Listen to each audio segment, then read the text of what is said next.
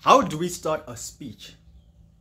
Well, you've got this really important message that you want to give to an audience, and you don't know how to begin.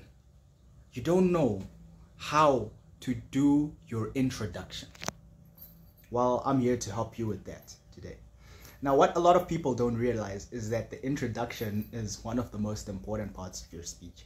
And I know, the introduction, the body, and the conclusion, they're all so important because the body has the main content that you're going to give to the people, and the conclusion is what the people are going to get from your speech. But why is the introduction the most important?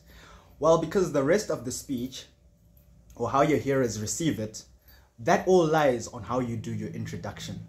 Now, if you're boring in your introduction and you show that you're not confident, you're showing a lack of confidence, or you're apologizing, you're floundering on stage, everything is just going wrong, then people are going to start doubting whether you really know what you're talking about. And that's the worst nightmare for a speaker.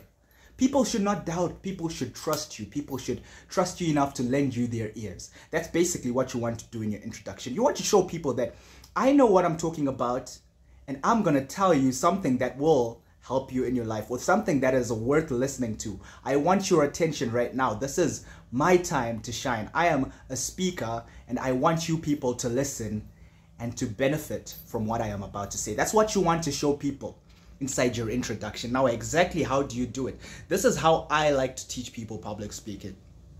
I always encourage people to do the rest of your speech first and not worry about the introduction at the very beginning. Don't worry about it too much because the introduction needs special attention. You need to add extra effort. In fact, the great late author Dale Carnegie actually said it is actually advisable to memorize your introduction.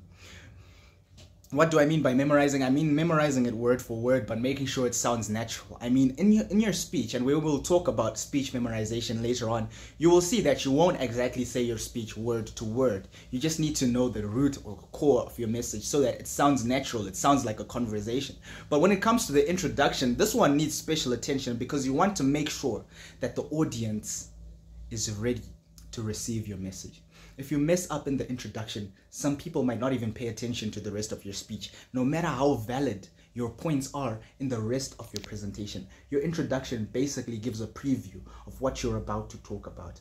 That's why the introduction is so important. You're basically showing the audience that I need you guys to listen. I need your attention right now because the message I'm about to give you, it's going to help you. It's going to benefit you, whether it'll make them laugh, whether it'll entertain them, whether it'll convince them, whether it'll inform them. That's what you want to show them in the introduction. Now, the best tip for having a good introduction is that you need to make it interesting. And that sounds like a cliche tip, but bear with me a bit.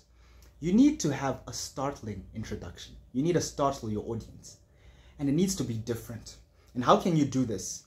Well, you can ask them a rhetorical question. You can ask them a question that will make them think. You can give them a command. You can tell them, imagine yourself in this situation, or something like that. What else can you do? You can use a prop.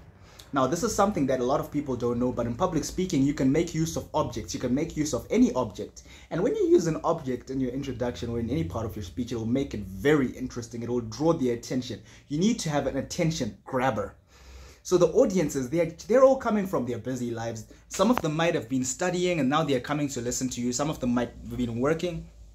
You need to show them that your attention was elsewhere before you came to this speech, but now I need your attention on me right now. I need to get your attention right now. And that's what you want to show them. So grab the attention. Use an attention grabber. You can use an object. You can say a shocking or startling statement. And these are not hard to find. We will go more in depth with those inside my public speaking course. But you can use a shocking statistic or a startling fact, and that'll shock them, and it'll make them listen to you and say, what is this person going on about?